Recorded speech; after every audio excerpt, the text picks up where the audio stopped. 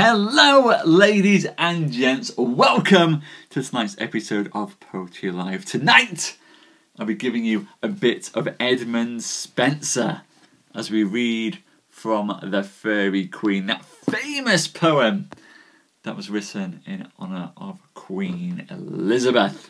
Hello everyone. Hello Susan, hello Queen, hello Ollie, hello Rosella, hello Felix, hello Tara, hello Louise. Welcome everyone. How are you all this wonderful evening? Hello. Very excited to be reading this one for you tonight. We just don't get the chance to read enough Middle English these days.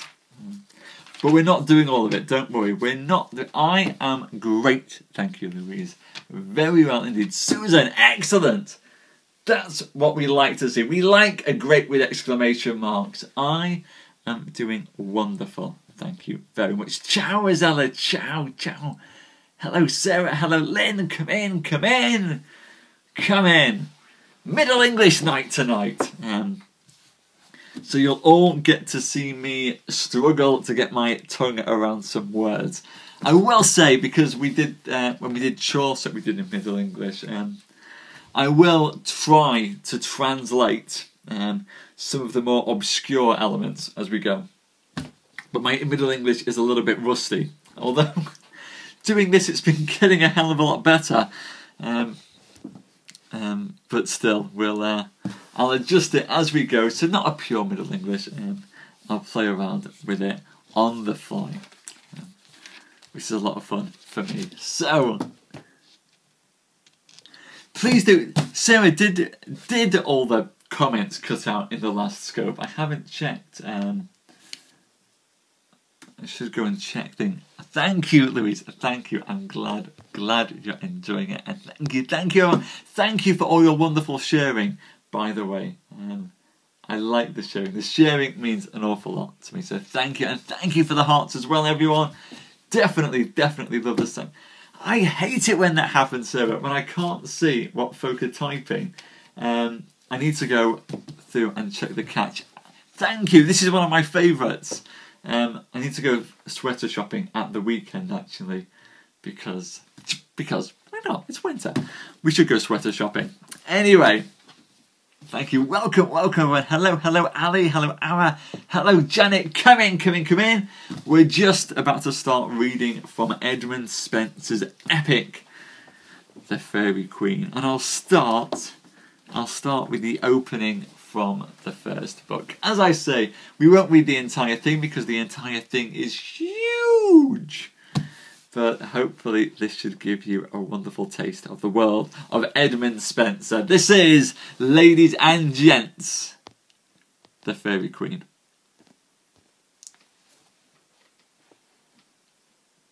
Lo, I, the man whose muse will home did mask, as time her taught in lowly shepherd's weeds, am now enforced a far unfitter task, for trumpets stern to change mine oaten weeds, and sing of knights and ladies' gentle deeds, whose prayers, having slept in silence long, me all too mean the sacred muse reads.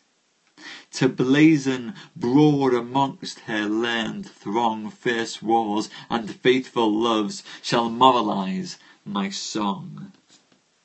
Help them, O holy Virgin Chief of Nine, thy weak novice to perform thy will, lay forth out of thine everlasting screen the antique rolls which there lie hidden still, of fairy knights and fairest Gloriana, who that most noble Briton prince so long sought through the world, and suffered so much ill that I must rue his undeserved wrong.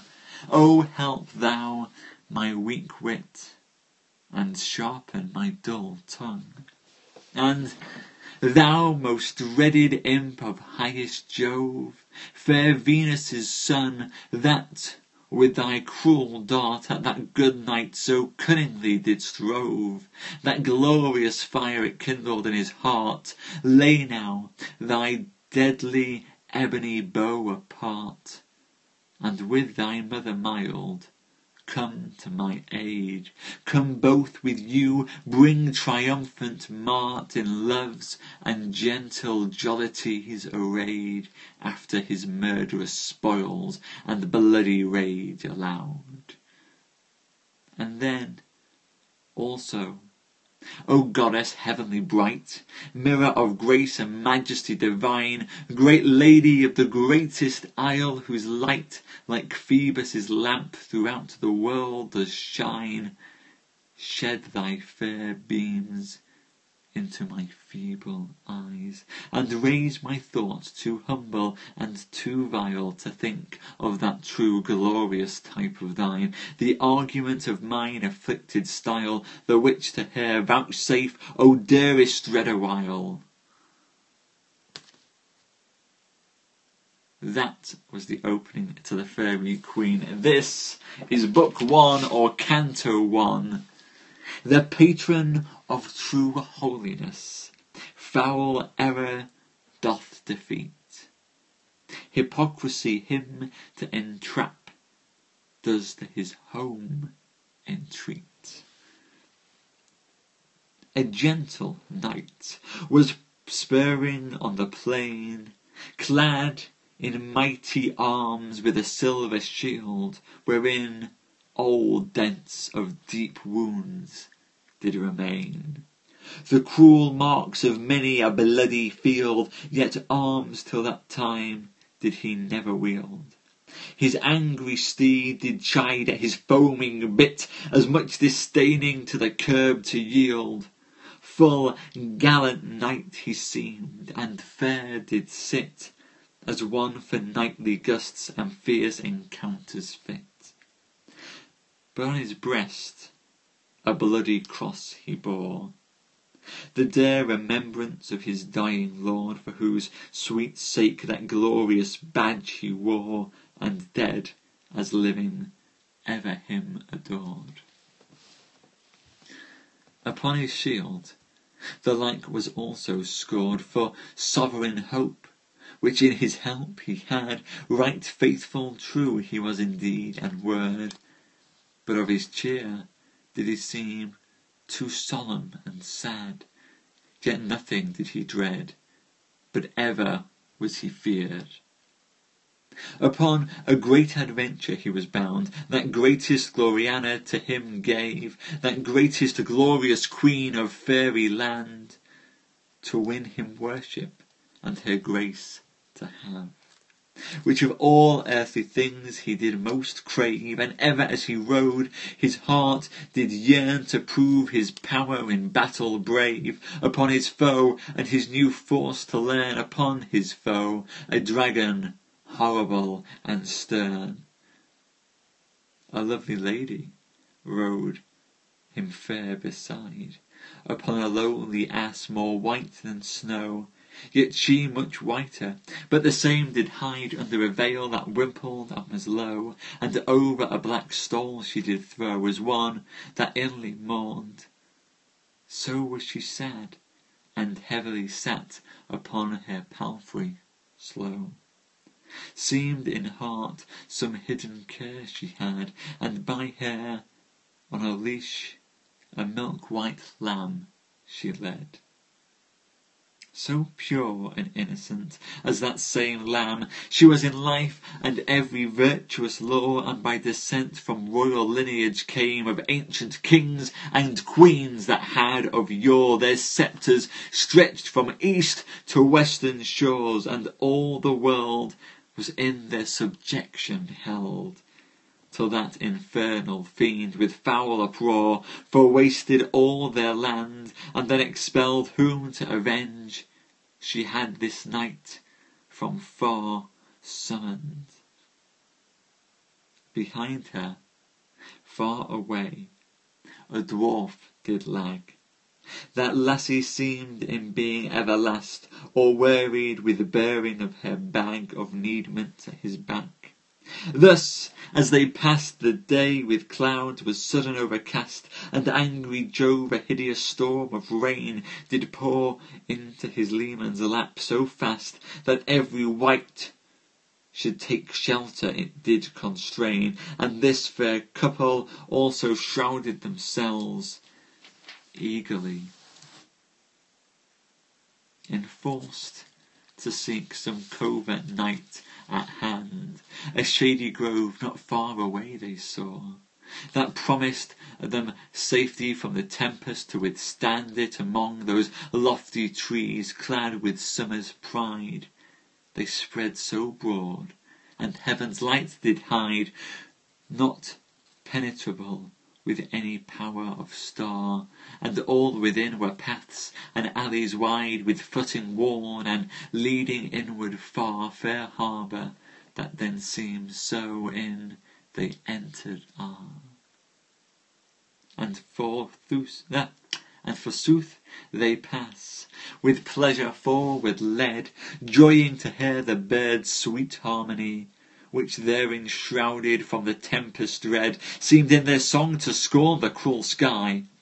Much did they praise the trees so straight and high, the sailing pine, the cedar proud and tall, the vine-prop elm, the poplar never dry, the builder oak, sole king of forest all, the aspine good for staves, the cypress funeral, the laurel, reward of mighty conquerors and poets sage, the fir that weepeth still, the willow, worn of forlorn paramours, the willow, obedient to the bender's will, the birch for shafts, the yew for the mill, the mare's sweet bleeding in the bitter wound, the warlike beech, the ash for nothing ill, the fruitful olive, and the plane tree round, the carver home, the maple sealed them inward sound.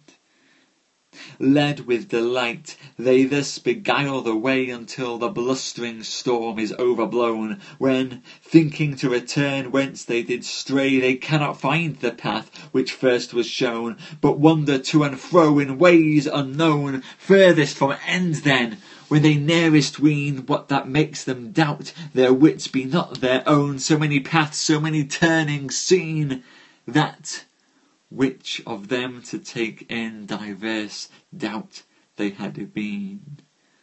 At last, resolving forward still to fare, till that some they did find, or in or out, that path they take that beaten seemed most bare, and like to lead the labyrinth about, which when by tract they hunted, had throughout at length it brought them to a hollow cave. Amid the thickest woods, the champion stout at once dismounted from his courser brave, and to the dwarf awhile his needless spear he gave. Be well aware, quoth then that lady mild, lest sudden mischief ye too rash provoke. The danger hid, the place unknown and wild, breeds dreadful doubts. Oft fire is without smoke, and peril without show, therefore your strokes, Sir Knight, withhold, till further trial made. Ah, lady, said he, shame were to draw back the forward footing, because of a hidden shade. Virtue gives herself light, through darkness full to wade. Yes, but, said she, the peril of this place I better know then than you, but not now, too late, to wish you back return with foul disgrace. Ye wisdom's warn, whilst foot is in at the gate, to stay the step before being forced to retreat. This is the wandering wood, this error's den, a monster vile, whom God and man does hate. Therefore I rede, beware, fly, fly, quoth then the fearful dwarf. This is no place for living men. But full of fire and greedy boldness. The youthful knight could not for anything be stopped, but went forth into the darksome hole and looked in. His shining armour made a little gloomy night, much like a shade, by which he saw the ugly monster plain, half like a serpent, horribly displayed, but the other half did a woman's shape still retain, most loathsome, filthy, foul, and full of vile disdain. And as she lay upon the dirty ground, her huge long tail, her den all overspread, yet was in knots, and many coils upwound, pointed with mortal sting. Of her there bred 1,000 young ones, which she daily fed, sucking upon her poisonous breasts, each one of sundry shapes, yet all ill-favoured. Soon as that unfamiliar light upon them shone, into her mouth they crept, and suddenly all were gone.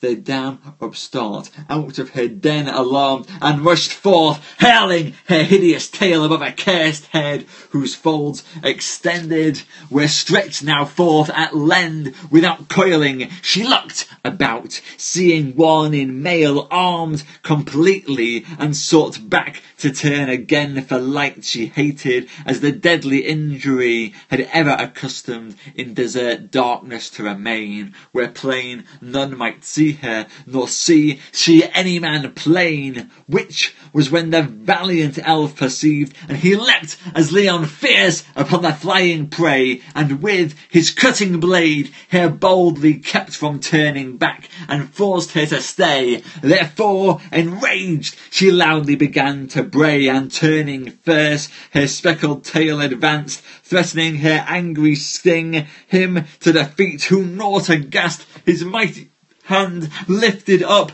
the stroke down from her head unto her shoulder glanced, and much daunted with that dent. Her sense was dazed, yet kindling rage herself she gathered round, and all at once her beastly body raised with doubling forces high above the ground. Then, wrapping all her wretched stern around, leapt fierce upon his shield, and with her huge tail all suddenly about his body wound. That hand or foot to stir he strove in vain. God help the man so wrapped in error's endless train.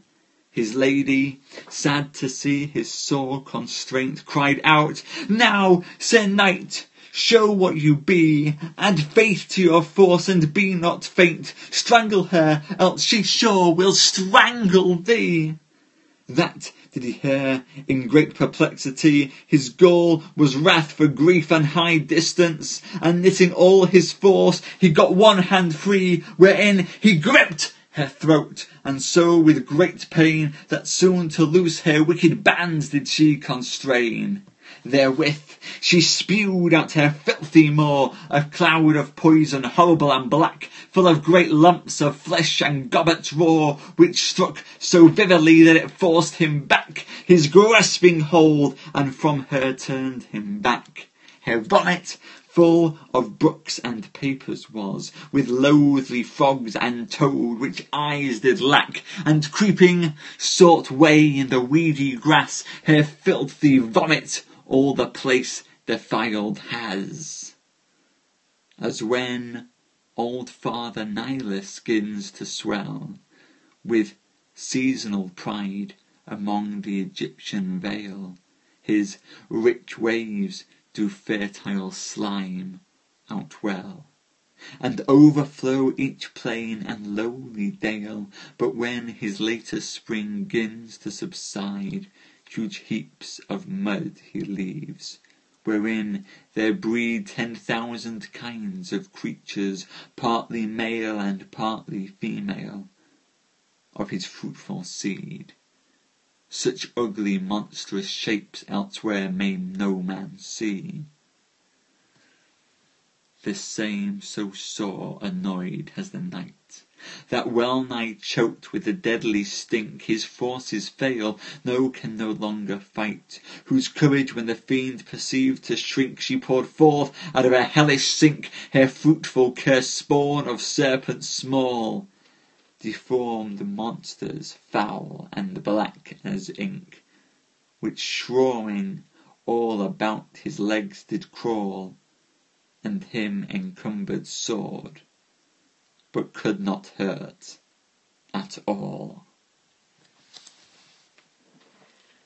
And there, I think, we'll end the opening to the Fairy Queen, Book 1, Canto 1, as our valiant Knight of the Red Cross faces off against a monstrous being in an enchanted wood. And hello, Jess, welcome back to watching the show live. Welcome back, welcome.